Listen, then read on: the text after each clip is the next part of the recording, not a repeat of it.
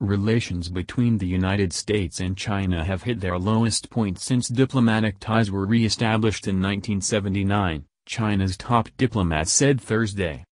Foreign Minister Wang Yi also said China had never intended to challenge or replace the U.S., adding that the world's two largest economies should explore ways for peaceful coexistence. The conciliatory tone contrasts with what Western officials and experts see as China's increasing assertiveness flexing its muscles just as the U.S. is seen as stepping back, in spirit at least, around the world. Critics accuse Beijing of destroying Hong Kong's autonomy, pursuing expansionism in the South China Sea and committing mass human rights abuses against its Muslim Uyghur population, charges that China has dismissed as hypocritical attacks on its sovereign rights. President Donald Trump has accused China of covering up the early stages of the coronavirus while railing against what he sees as unfair trade practices and intellectual property theft. Wang suggested that the U.S. and China should meet each other halfway and pursue win-win cooperation on global issues. But most of his suggestions for improvement were aimed at Washington rather than Beijing, which he said had a highly stable and consistent policy toward the U.S.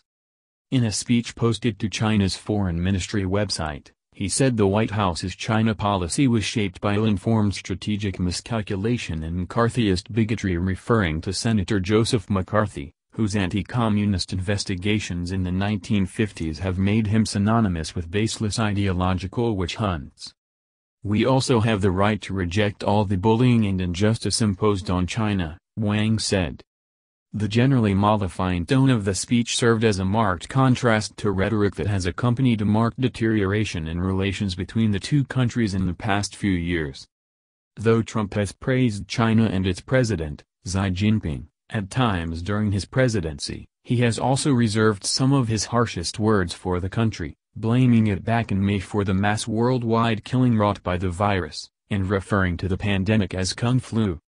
This week, Secretary of State Mike Pompeo condemned China's destruction of Hong Kong, which he described as Orwellian.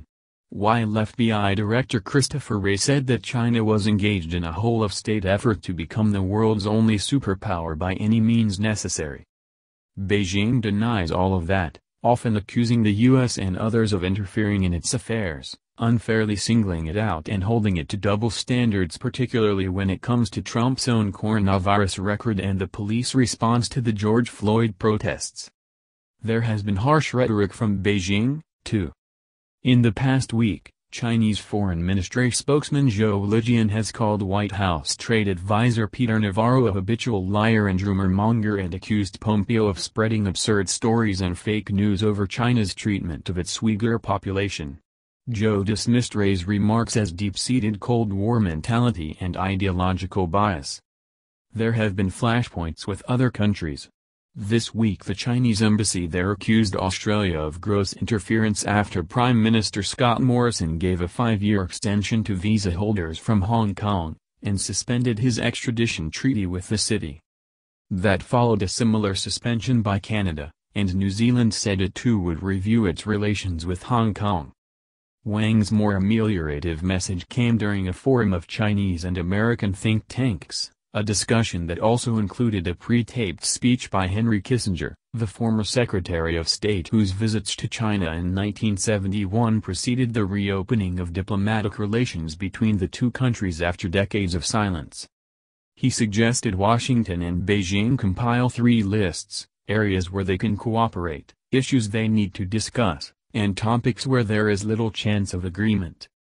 "I hope the U.S. will develop more objective and cool-headed perceptions about China, and a more rational and pragmatic China policy," he said. Reuters contributed to this report.